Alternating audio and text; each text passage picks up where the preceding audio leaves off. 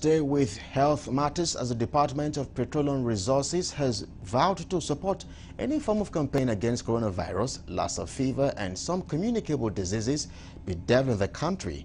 The controller of DPR in charge of Adamawa and Taraba State, Ibrahim Siroma, disclosed this in Yola during a public sensitization campaign against COVID-19 and other related diseases. Siroma says the DPR will put more effort in supporting the Federal Ministry of Health to strongly fight against any form of diseases so as to keep the society free. So this pandemic is when it has reached, all parts of the world.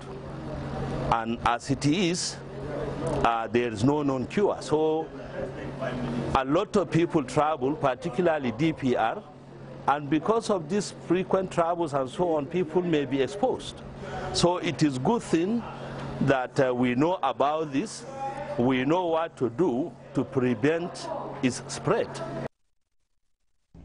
Now, according to him, the federal government has taken serious measures in fighting against coronavirus, adding that the society should give their maximum support and cooperation to the government to curb the disease completely. Siroma, however, appealed to the federal government to go beyond creating isolation centers, but should give directives for the border closure to be shut down for the period of time so that Nigerians can be safe from the pandemic. The way this thing spreads is so terrible. So with this sensitization, we know what to do to protect ourselves and also our families, to also protect, to prevent its spread, countrywide. Away from health matters,